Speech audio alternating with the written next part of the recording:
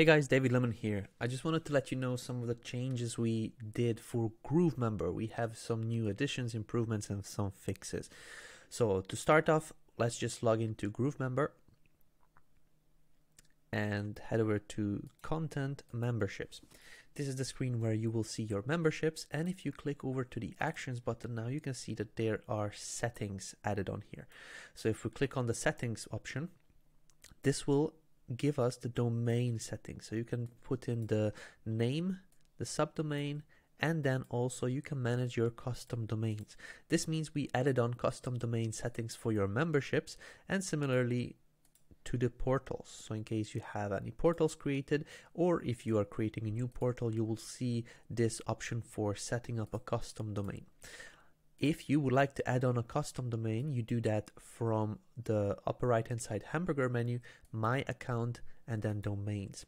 You add a new domain over here and you just choose either one of these options for GrooveMember Memberships or GrooveMember Portal in order to connect it.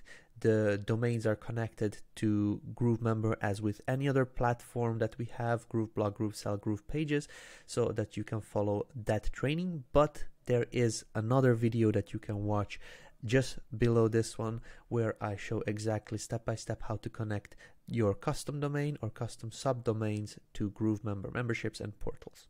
So have a look into that one in case you're interested how to connect your domains to GrooveMember.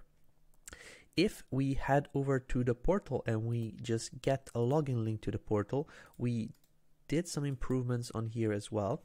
So let's just copy over the login link and let's just paste and go to this login link. And over here you can see just a demo login for the portal. But what we did is we made it mobile responsive. So in case you just have a smaller screen and you want to preview the portal on a smaller screen, it will nicely align to smaller screens as well. So on bigger screens, we show more options like 3 blocks or 3 cards next to each other, and the smaller the screen is, the smaller number of these cards we will show. This is the tablet version and this is how it would show on a mobile. So as you can see, it is nicely aligned. All the cards, all the membership login pages or these cards are nicely lined up one below the other. We have the login option, the logo, and then here is your kind of slider or the featured image that you set up. So that's kind of it. We made the portals mobile responsive and now it looks beautiful on each and every device. We also did an improvement where the builder breaks when user drags the home page down to use it as a normal category in the builder.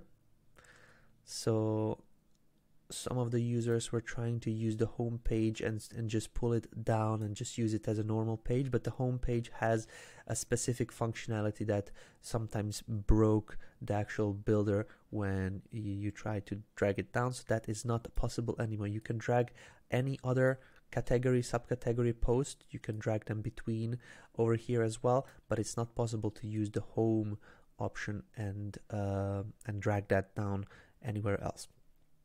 We also did some fixes. If you toggled the switch to turn the progress bar on, it showed. If you toggled it off, it still showed. So that was a fix now. If you want to have the progress bar to show, it will show. If you don't want it, you can switch it off very easily in the options where you're editing in the membership setup wizard.